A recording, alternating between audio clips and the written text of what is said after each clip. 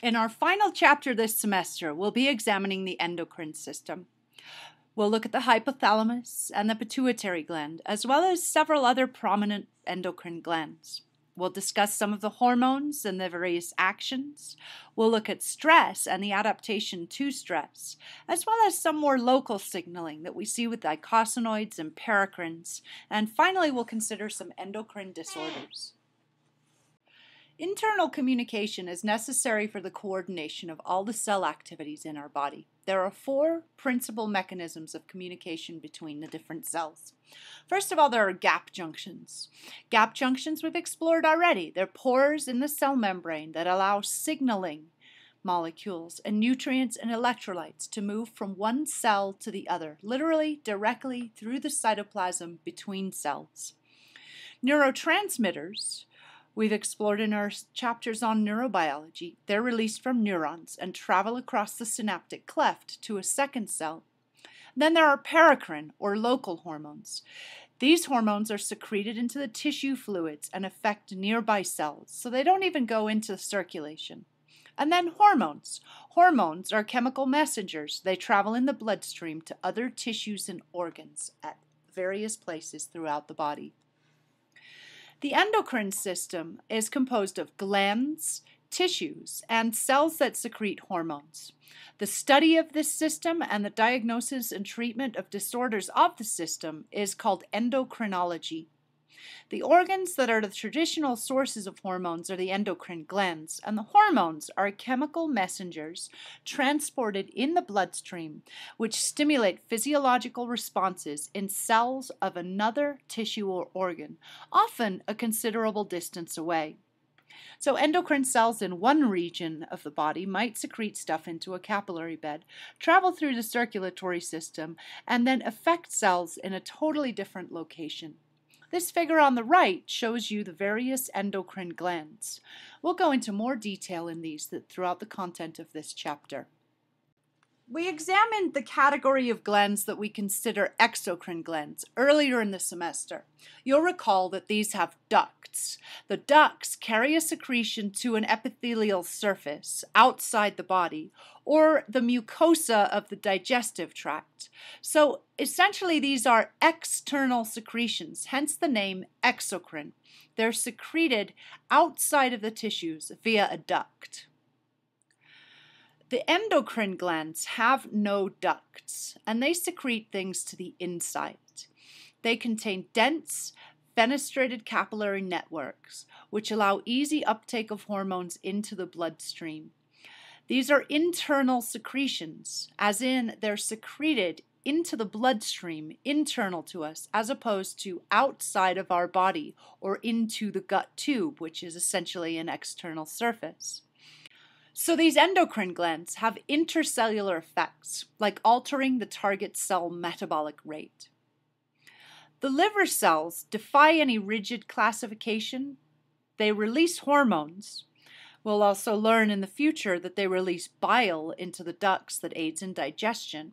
It also releases albumin and blood clotting factors into the blood, but these are not hormones. So the liver functions as not only an endocrine gland, but in many other functions also.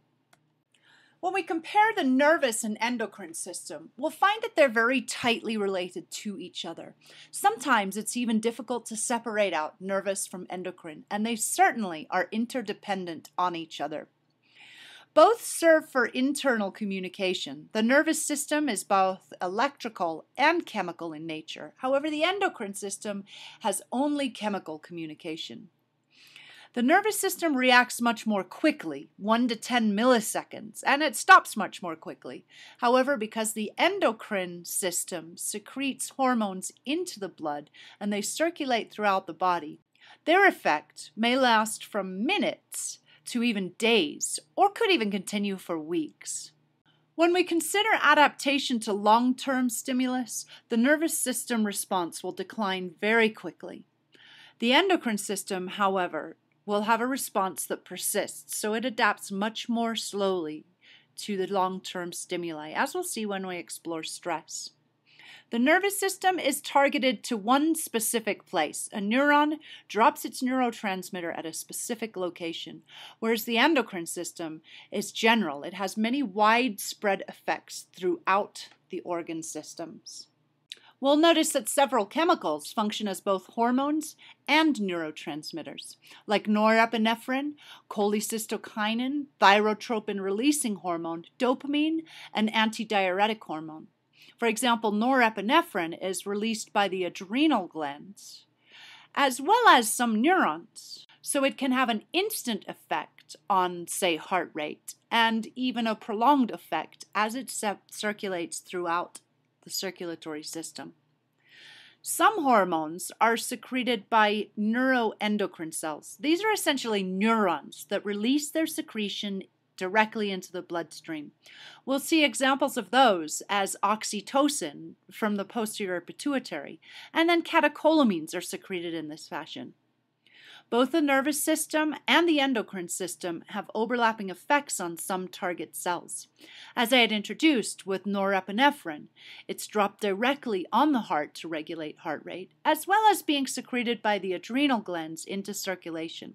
This accounts for when we experience the fight or flight, we have an elevated heart rate from the neural interaction.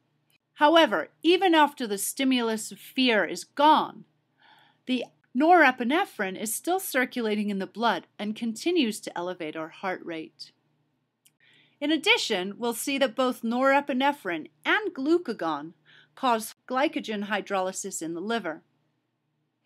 These systems also regulate each other. Neurons will trigger hormone secretion, like we see in the posterior pituitary, and then hormones can also stimulate or inhibit the secretion of neurons. So the systems, as I had mentioned, are very tightly intertwined. Now, as I have mentioned, hormones circulate throughout the blood. Why do they not have an effect on every single cell? Well, the secret lies in the target organs or cells are the organs that have receptors for the hormone, and thus they can respond to it.